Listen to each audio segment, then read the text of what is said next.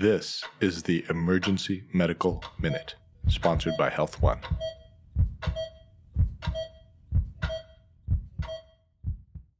Okay, so we're not going to talk about drugs today, so that's a new thing, right? We're going to talk about our favorite crystalline arthropathy, which is gout. Yay, gout. Okay, so gout's caused by urate crystals. How many of you have had an actual gout attack? No, none of you. Okay, great. I've had, I think, what was a mild one, and they hurt like hell. And you'll oftentimes see patients come in for gout attacks, right? So what are the kind of treatments that we use for gout?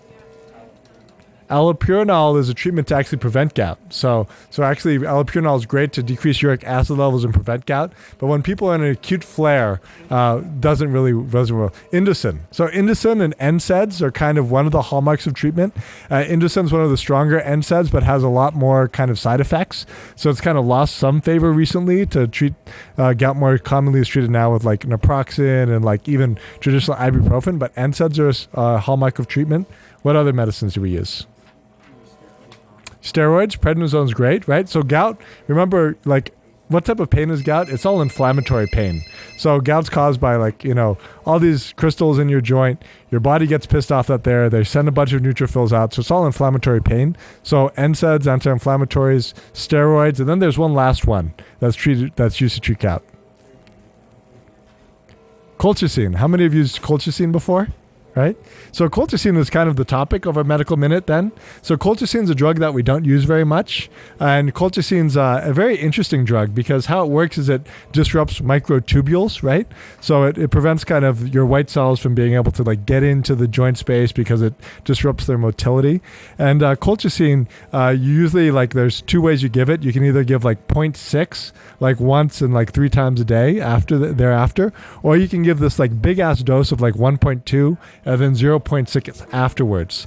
So one thing that I did not know when I was reading a recent article about it is colchicine is actually a really nasty drug.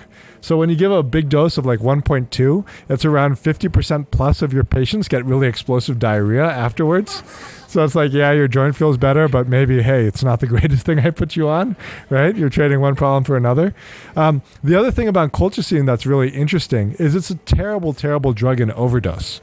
So colchicine is one that if you put people on colchicine and let's say they go home and like overdose on it, or they have a prescription and they overdose on it, it's one there's absolutely no treatment for. And if you get above like a 0.8 milligrams per deciliter thing, it's like universally fatal. So you just die. And it's like, well, shit out of luck. You can't be dialyzed. It can't be, filtered out in any way. So it's a nasty drug in that respect. And I just had no idea that the kind of other side effects of like diarrhea, etc., were so common.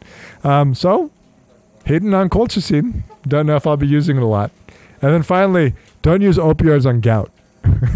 It's just not effective, right? Okay, thank you, friends. Hello, I'm Dr. Stephen Bradley, anesthesiologist and U.S. Naval officer. I'm also the host and creator of the Black Doctors podcast. This podcast provides weekly 30-minute episodes that tell the stories of minority healthcare professionals. It is my hope that hearing these unique and inspiring stories will encourage others to consider pursuing these challenging and rewarding career paths. So please join me for the Black Doctors podcast. Available on Apple Podcast, Spotify, and all major streaming platforms.